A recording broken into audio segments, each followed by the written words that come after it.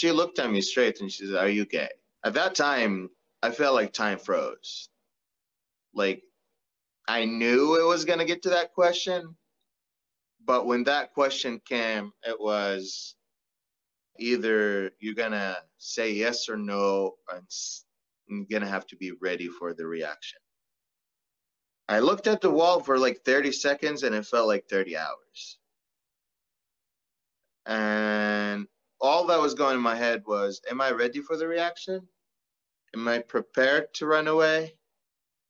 Do I have the connections to do it? And all of that, I had to do it real quick. And I was like, what if I was?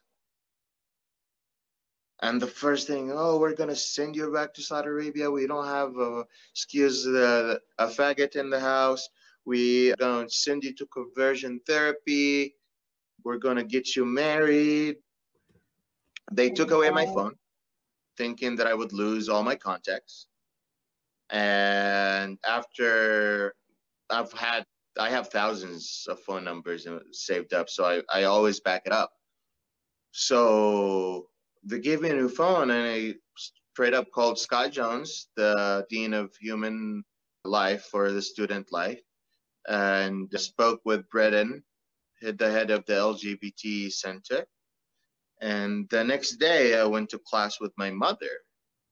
I was called by their office, and they just called the teacher and the professor in the classroom, and they asked me just to go to Dr. Jones' office. We got on the phone with my lawyers and the Kansas City Anti-Violence Project. We suspected very much that I was under the direct threat of being kidnapped. Dr. Scott Jones hosted me in his house for 3 days. There are people that came and knocked on his door at 12 a.m. while I was asleep and asked me to get out, and he said he would call 911, and they left. After 3 days, I was driven to Kansas City, and I was placed in a safe house.